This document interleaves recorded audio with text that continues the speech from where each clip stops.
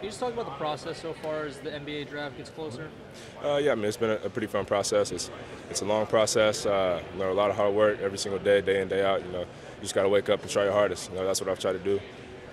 I've enjoyed it every step of the way. Coming from a small school, I enjoy the opportunity, and I'm blessed to have this opportunity to be able to showcase my skills. What do you think your best skill is?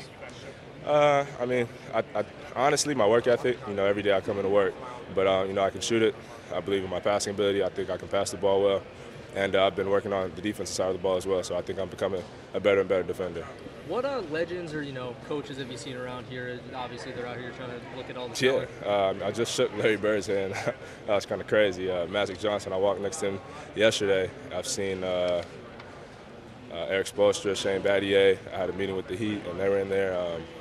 I mean, there's quite a few legends around here. Is that kind of like eye-opening for you as you prepare for the draft? It's like, wow, all these guys are here. Yeah, I mean, it's kind of like, wow, I'm really here. You know what I'm saying? I'm in their presence, and it's a blessing, and it's a great opportunity to be able to play basketball and have them literally courtside, you know, able to see what we're able to do.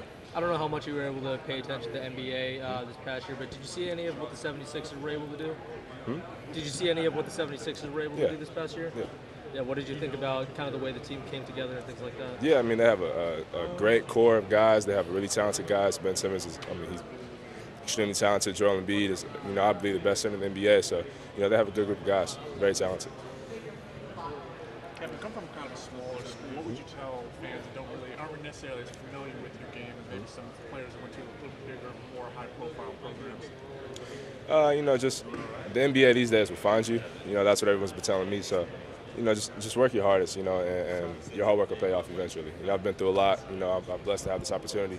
And, if you put in the work and you put in the time and you're skilled and you're talented, they'll come find you. What part of your skills do you think you've done the best job of showing off the combine this year, and that will translate to the NBA at the next level?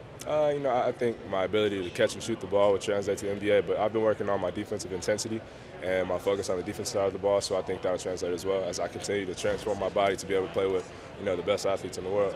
Is there any player that you're trying to emulate yourself off of?